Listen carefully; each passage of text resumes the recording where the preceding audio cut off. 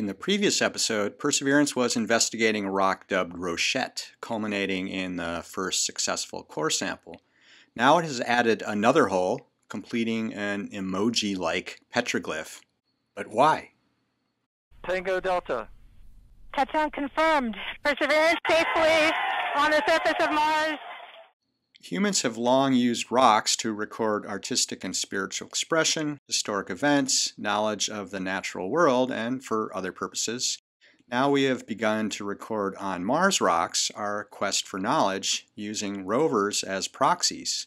The Spirit and Opportunity rovers were the first to do so, using their rock abrasion tool, the RAT, to grind circles to expose fresh rock surfaces. The Curiosity rover was the first to drill holes in rocks to a depth of about 6 centimeters, or 2.5 inches, in order to retrieve powder for onboard instruments.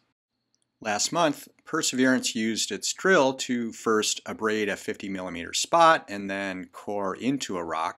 That rock was so weakened by water alteration that it crumbled during the coring attempt. Last week, Perseverance tried again on a stronger rock, obtaining the first core sample. As presented in the previous episode, there was some concern that the vibrating action intended to settle the core in the sample tube inside the drill bit may have instead ejected it, but morning sunlight shining into the bit revealed the rock core still inside.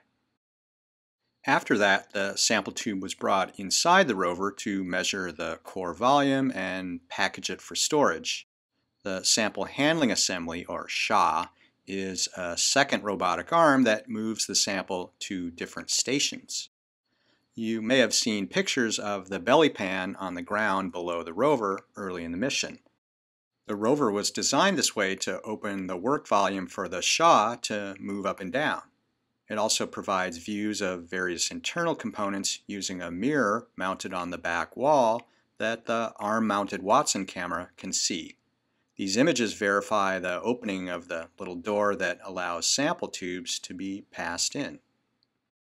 Here's how that looks in the NASA animation. There's a complex sequence of steps that happens on board, including getting a look at the core after it's pressed down with the volume probe. The cache cam is a fixed focus camera that looks down the tube using LED lights. The SHA raises the sample tube in 1 centimeter increments, with cache cam taking an image at each step. Here's what that looks like with the sample from Rochette. In the first image, only the top of the tube is in focus. The asymmetric shape is part of the system that breaks the core off the bottom of the hole. The SHA is the dark shape reaching in from the upper left, and the partial ring of mottled tan colors is the out-of-focus dirt under the rover. Here's the image sequence showing the core coming into focus, then going out of focus. The in-focus location is 4 steps down, so about 4 centimeters below the top of the tube. The core looks the same as it did right after coming out of the hole, so it was not damaged during subsequent steps. This shows that Rochette was a good choice for coring. And here's what that might look like when returned to Earth.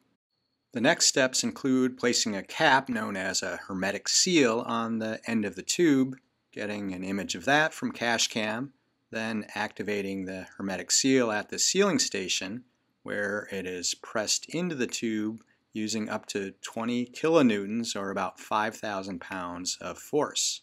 Then it's back to cache cam to get a look. Here's the before and after views of seal activation.